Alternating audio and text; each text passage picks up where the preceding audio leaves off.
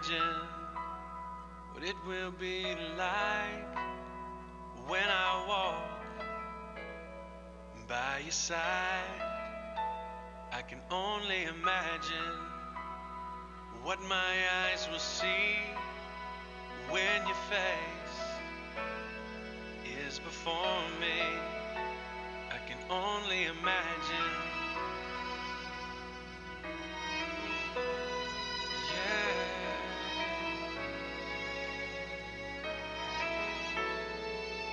Surrounded by your glory, what will my heart feel? Will I dance for you, Jesus?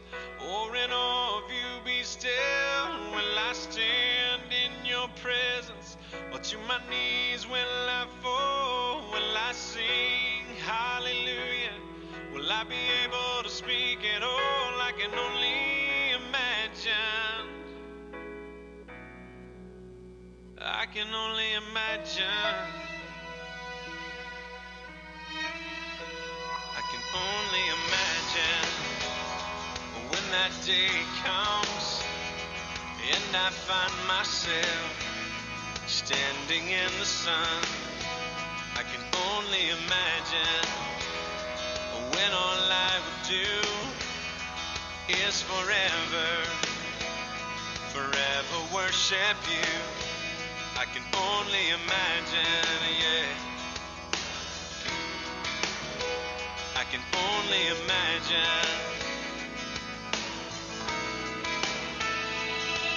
Surrounded by your glory, what will my heart feel? Will I dance for you, Jesus? Or in awe of you be still? Will I stand in your presence? Or to my knees will I fall? Will I sing hallelujah? Will I be able to speak at all? I can only imagine. Yeah, I can only imagine. Surrounded by your glory, what will my heart feel? Will I dance for you, Jesus? Or in awe of you be still? Will I stand in your presence? Or to my knees will I fall? Will I sing hallelujah? Will I be able to speak at all? I can only imagine. Yeah, I can only imagine. I can only imagine. Yeah, I can only imagine.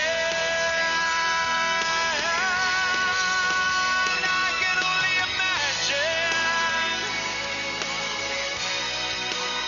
I can only imagine.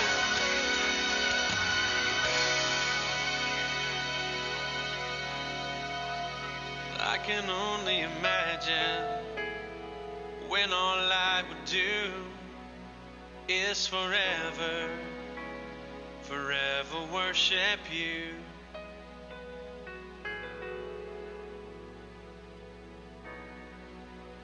I can only imagine.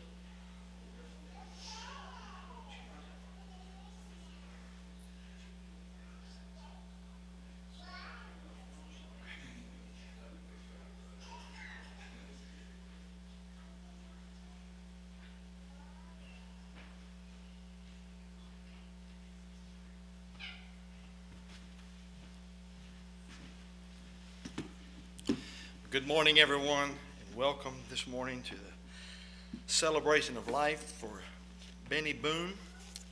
Let me share a few remarks about Bennie here. Bennie T. Boone, 82, of Auburndale, passed away Wednesday, September 23rd at Wedwood Health Care in Lakeland. A native of Talladega, Alabama, moved to Haines City in 1982 from the Atlanta area.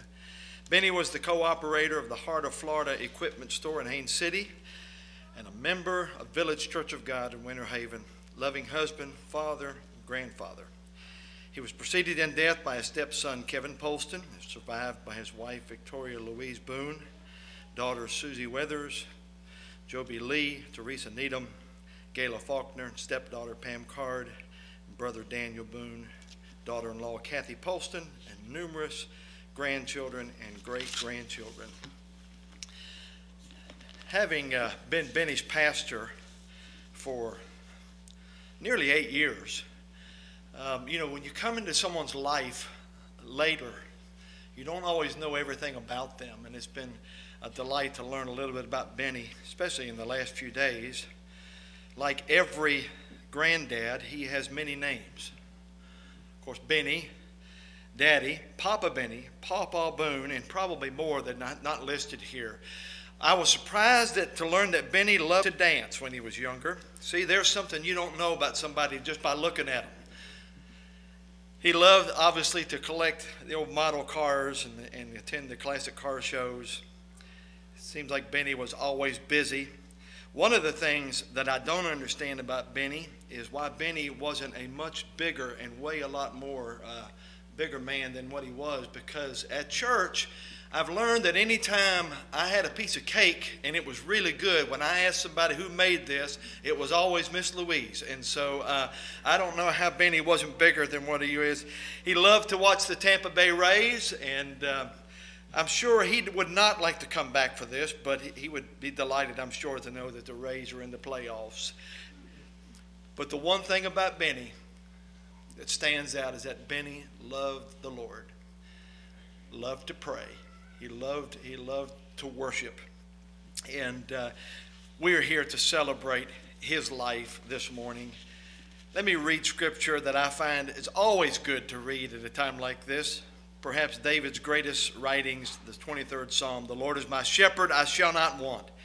He makes me to lie down in green pastures. He leads me beside the still waters. He restores my soul.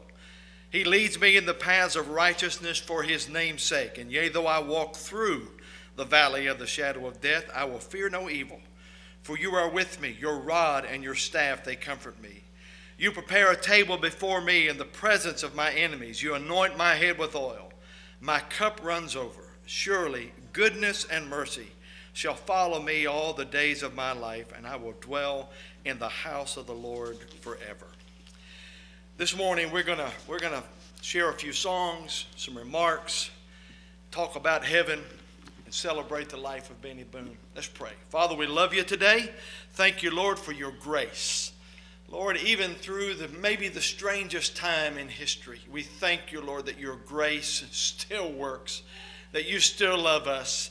Lord, we've gathered in this room today to celebrate the life of a good man.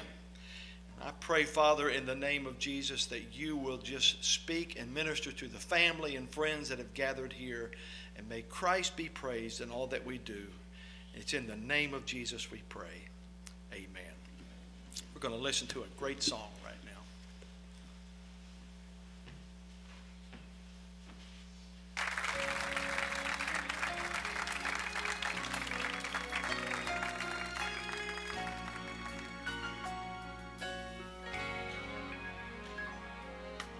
You finally make your entrance to that city of jasper walls and bright gold avenues, as you behold all its beauty and splendor.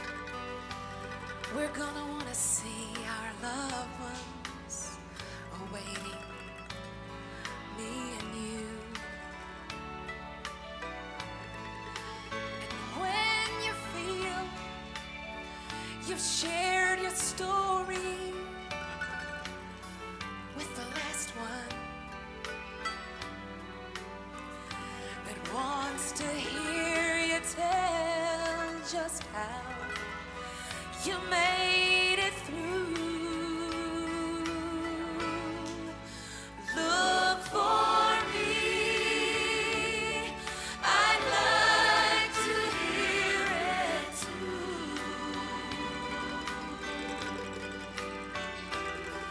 I realize when you arrive, there'll be so much to view.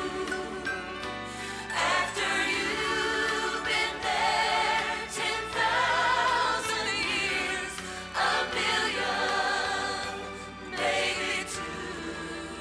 Look for me, for I will be there too. Look for me, for I will be there too.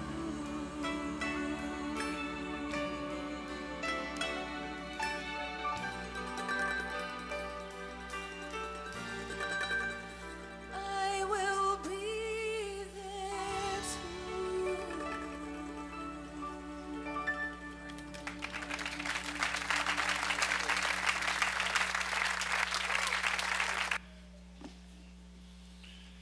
Good morning, guys.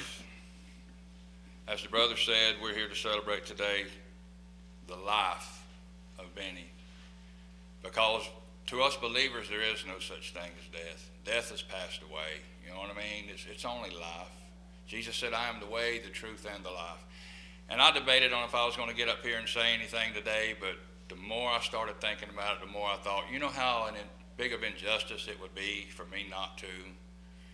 Because in the beginning, when me and my wife decided we were going to make a life together, me and Bennie didn't always see eye to eye. Let's just say back then I wasn't the most anointed guy, but we got through it. And I remember how proud he was the day that he found out that we were ordained. It just tickled him pink. I remember when I would go to church with him. He would introduce me to people at church, and he'd say, this is my daughter, and this is my son-in-law, and he's a preacher.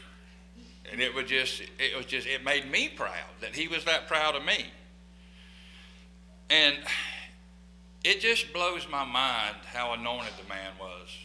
When I would go see him, I don't know, before all this COVID stuff come around, I would sit down with him and I would talk to him, and he would always ask me. He may not could hold a conversation with you, but he would always ask me because he knew I worked out of town all the time. And he would say, well, where are you going this week? And I would tell him. And then at the end of all of that, I would say, all right, Bennie, let's pray. Thinking I'm going to pray for him. And let me tell you something. He would catch out praying. God would move on him, and he would go word for word just as hard as you could go. And I'm going, the Holy Ghost is just moving on me when he's moving on him. And I just think that's the most amazing thing for a person to have is the anointing, the presence of God on their life. And Bennie had it. You know, my wife asked me the other day, we were sitting in the car, I think it was Saturday. She said, have I lost anything? Me being the guy I am, I thought it was a trick question, so I thought for a minute, and I said, no, baby, I don't think you've lost anything. Why? She says, because when everybody condoles us or consoles, she says, they always say, we're sorry for your loss. And I said, no, baby, you've not lost nothing, because when something is lost, you don't know where it's at. We know where Bennie's at right now, because the Bible says to be absent from the body is what? To be present with the Lord. I mean right now, present with the Lord. Jesus said, I'm a friend that sticks closer than a brother. He said, I'm as close as the very breath you breathe. So you check this out. If Jesus is as close as the very breath you breathe, Bennie must. If the Bible's telling the truth, Bennie must be just that close. Bennie's not gone anywhere. All he's done is stepped over into that other realm, into that cloud of witnesses, into that glorified body. You know, Paul said, beloved, it doth not yet appear what we shall be. But we know when he shall appear, we shall be like him, for we shall see him as he is. Let me tell you something. Wednesday night, the Lord Jesus Christ appeared to Bennie. And Bennie saw him for who he was. And then Bennie stepped back, and Bennie saw Bennie for who he was, because he was just like him. He's not in prison anymore. He's not in pain anymore. He's not in that old wore-out body that's going, this is nothing, and this is just but a shell. The real Bennie Boone is here with us right now. He's in this presence.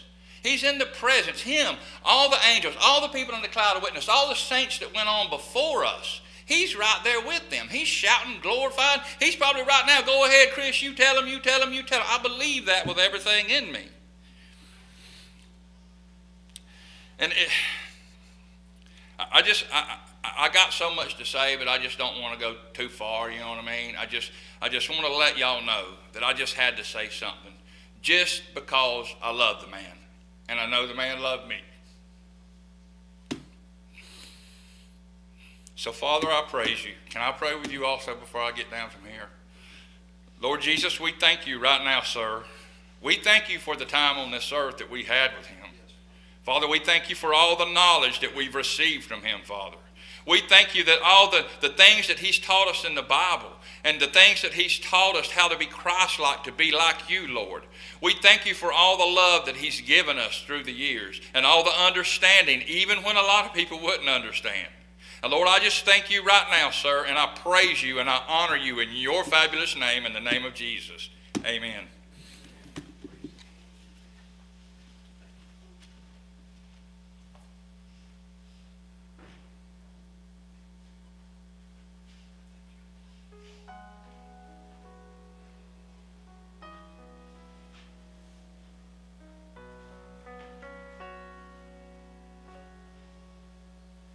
There's a peace I've come to know, though my heart and flesh may fail. There's an anchor for my soul. I can say it is well. Jesus has overcome, and the grave is overwhelmed. The victory is won. He is risen from the dead, and I will rise when he calls my name. No more sorrow, no more pain. I will rise on eagle's wings before my God. Fall on my knees and rise. I will rise.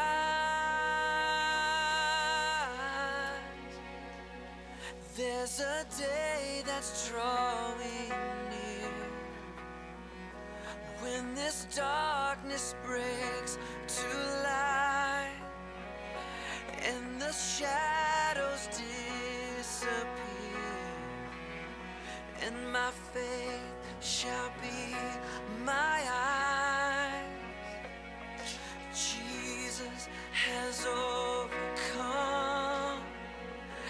and the grave is overwhelmed. Victory is won.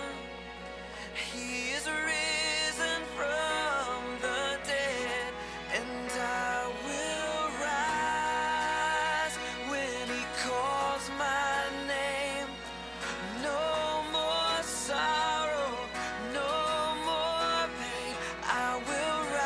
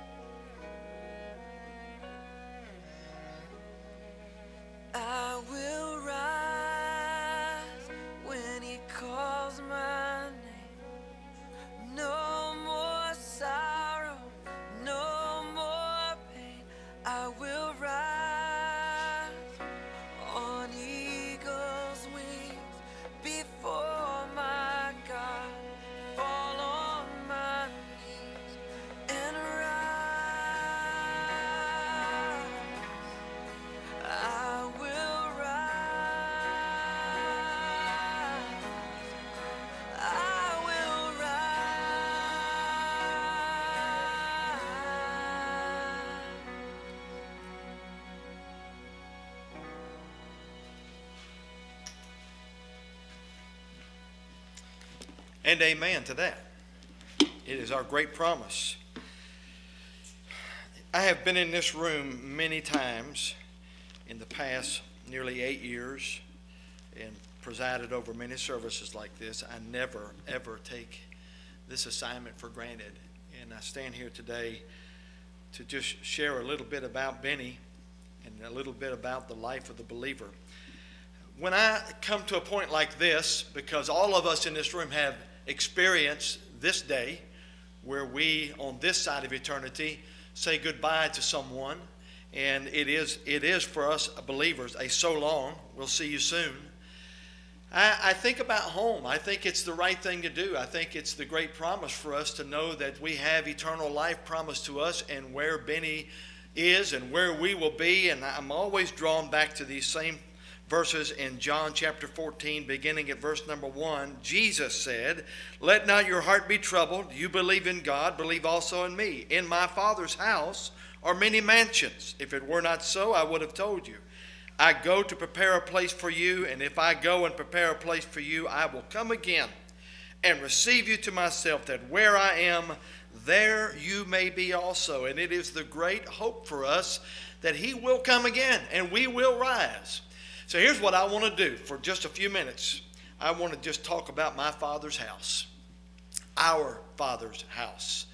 Crisis has been described as a crossroads. The word actually means a cross point. And what I've learned through crisis, and you have as well, and especially most of us in this room over the last 9 months, crisis always changes you. It always leaves you differently.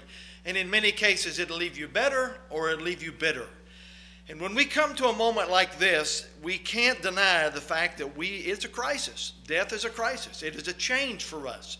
A life will be missing from our lives. And death is the great crisis. It changes us. In John chapters 13 through 17, and I'm not going to preach long to you this morning, just I promise you that, but in John 13 through 17, we get a very unique viewpoint of Jesus talking to the disciples, and this will be the last real conversation he will have with them. So he's gathered them in a place, and these are like his final words. And so it's important, I think, that we read these chapters, that we realize, okay, this is an intimate moment. No words of Jesus were ever wasted. He never wasted words. And so when he says what he says, we ought to listen. And he says to these guys, look, don't be troubled. I'm going to prepare a place for you. I've got this. I'm going to take care of this. If it were not so, I would tell you different. And he says, in my Father's house are many mansions. The word there actually means rooms. It's a big house. Years ago, I just shared this story with someone a few days ago. Years ago, when my wife Amy and I were dating, I wanted to take her to visit my grandparents. She'd never met my grandparents, and so they lived down in southwestern Virginia. And my mother and dad happened to be visiting there with my grandparents. And so I thought, I'm going to take my girlfriend down and introduce her to my grandparents. I pulled up in front of my grandparents' house, and it was gone. And I looked at Amy, and I don't understand what's happened here. This is my grandparents live here. And the house is gone. Now, this is way before cell phones. We could have solved the mystery with a text message then. I had to find a payphone. I called the number that I knew would be my grandfather's number, and my mother answered the phone. I said, Mom, I'm at Grandpa's house. Where's the house? Oh, honey, we forgot to tell you that he sold that house and moved. Now, that's an evil trick to play on your grandson. You pull up in front of the house and it's gone. I want to tell you something. No such thing is going to happen to any of us in this room who call Jesus Christ Lord. There is a home. Bennie's in it. We plan to go, and that is the great promise for all of us in this room today. Here's what I want to tell you about that home. First of all, it is a place of peace. Jesus said, let not your heart be troubled. The most often given command in Scripture is the command to fear not. It's given over and over and over in Scripture. And Jesus says, listen, we're talking about the peace speaker. We're talking about the one who said to the winds and the waves, peace, be still. We're talking about the one who's called the Prince of Peace. This is what Jesus said in John 14:27. Peace I leave with you, my peace I give to you, not as the world gives do I give. Let not your heart be troubled, neither let it be afraid. One of my favorite stories about peace is the story of an art professor who asked his students, I would like for you to paint a picture of peace.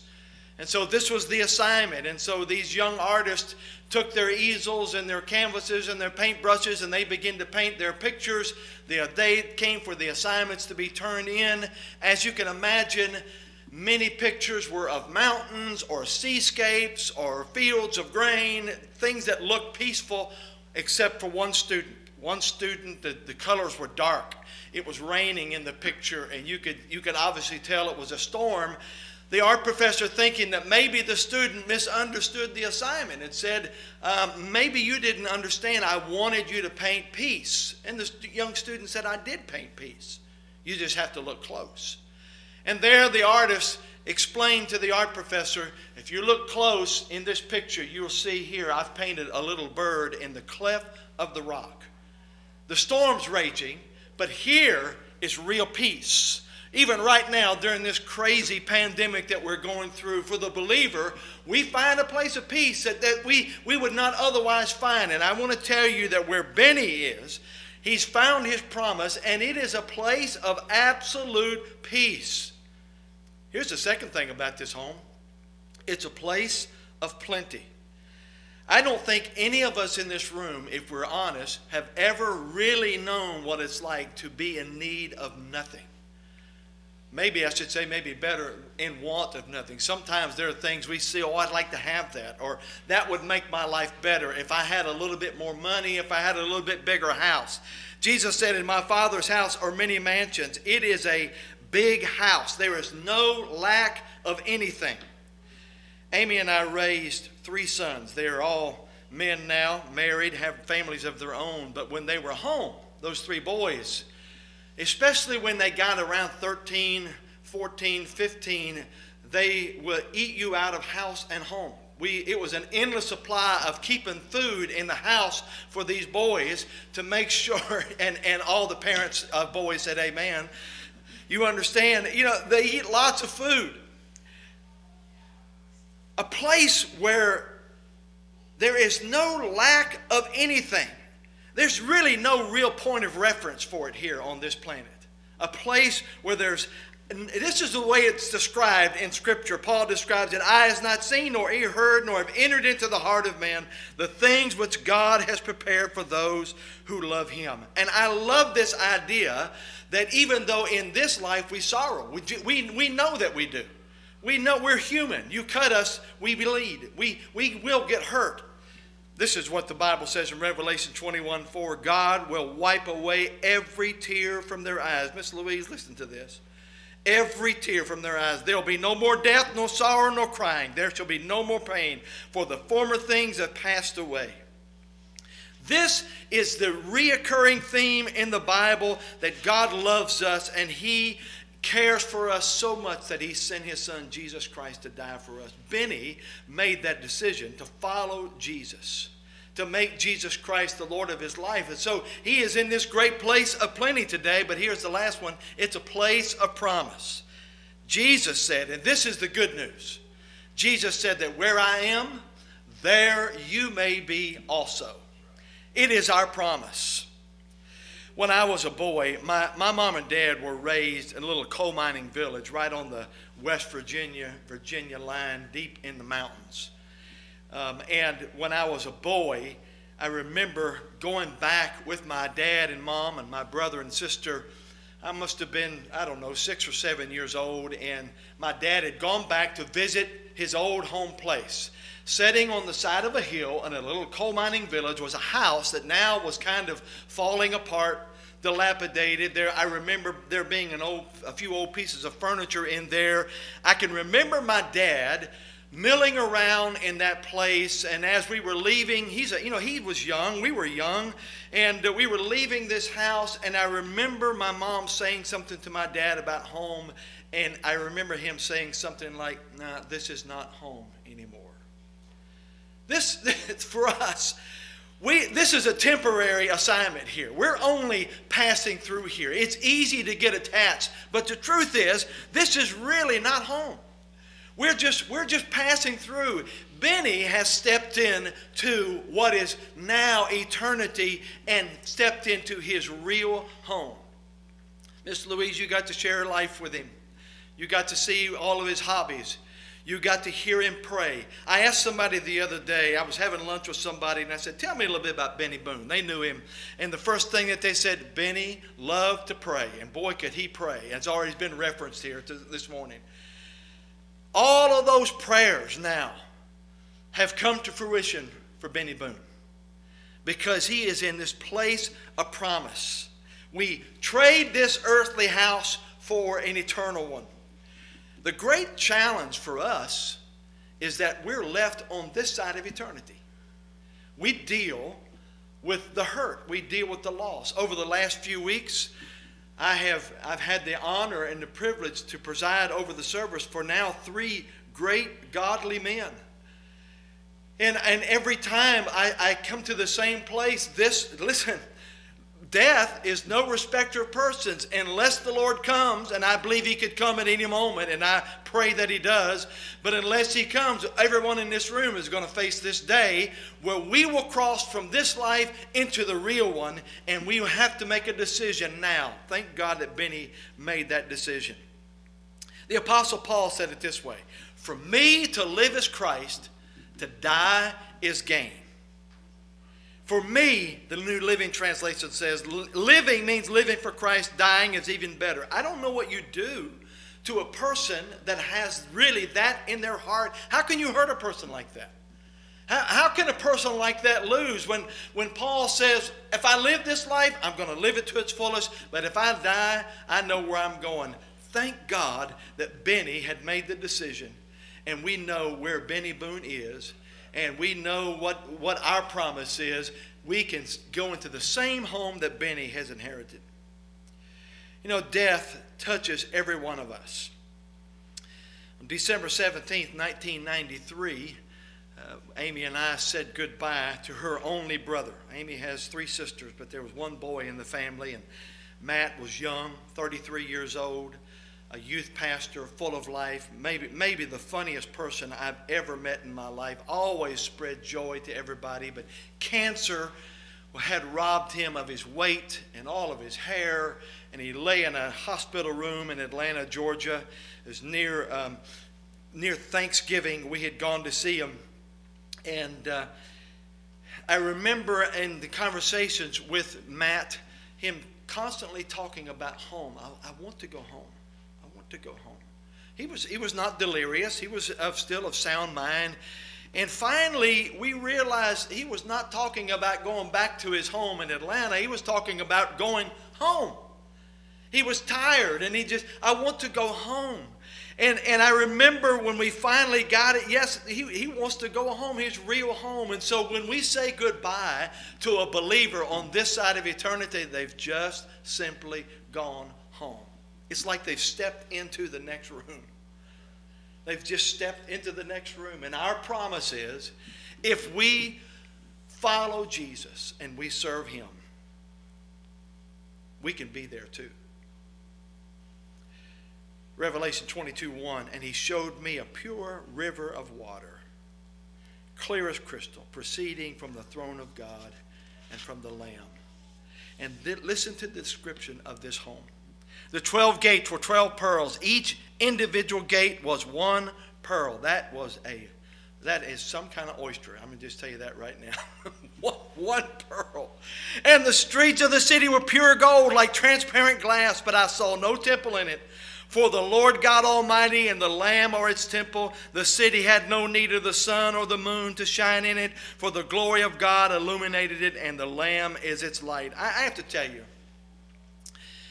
having been raised in church and having been around places like this, and I thank God for places like this, funeral homes and places where we say goodbye to someone, I don't step into one ever, I don't think, and my mind goes back to my childhood. Because, you know, when you're young and you go into a place like this, it can be a little intimidating because death is so strange. You haven't learned that it's a part of life.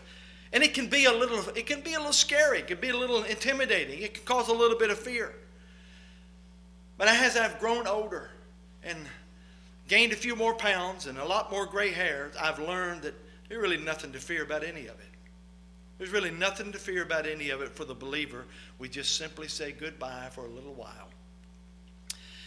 My dad, as I try to close everything here for us, my dad loved music. I grew up in a singing family. My wife grew up in a singing family. Both of our dads were old quartet guys, you know, and we grew up around music. And we grew up singing out of the old redback hymnal. Some of you in the room know what that is. And those old songs, great old songs. And one of my dad's favorite writers, hymn writers, was an African-American pastor named Cleavant Derricks. Cleavant Derricks was born in 1909 in Chattanooga, Tennessee. And was a young man during the Great Depression. And he wrote some great songs. Just a Little Talk with Jesus. He wrote When God Dipped His Love in My Heart. He wrote When He Blessed My Soul. And my father loved his songs. And one of the things about Cleavant Derricks, he usually had a bass line in the song. My dad loved bass singers, and so he just loved his songs. But one of my dad's favorite songs is one that I almost always quote in a service like this. The song was written in 1934. It's page number 30, by the way, in the redback hymnal. It's we'll soon be done with troubles and trials. I love this. Listen to the words of this.